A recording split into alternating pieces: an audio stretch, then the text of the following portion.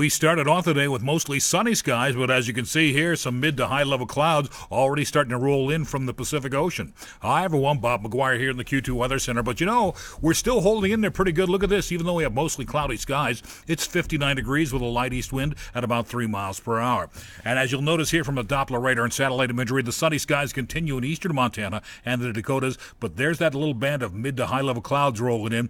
And as you see, it comes all the way from the Pacific Ocean. That's where the jet stream is right now, and we still have a little bit of high pressure over us. That high pressure is kind of escorting most of the heavier clouds up to the north, up into Canada, and that's where all the rain is right now as well. So what we're going to see is just mostly cloudy skies here in south central Montana. Our next event is going to be this new blue cold front that's moving through. It'll probably make its way into the Billings area sometime Wednesday evening, probably after 6:30 or so. It does have a few rain and snow showers with it, but watch what happens. Computer models show that stuff goes up into the mountains or either travels to the north and just falls apart before it makes its way into the Billings area. So temperature-wise for us will be very comfortable the next 24 hours. 64 degrees next hour, down to 46 in the morning, back up to 65 degrees about this time tomorrow afternoon. We'll have a complete forecast coming your way at 5:30 tonight on the Q2 News, or you can check us out online at ktvq.com.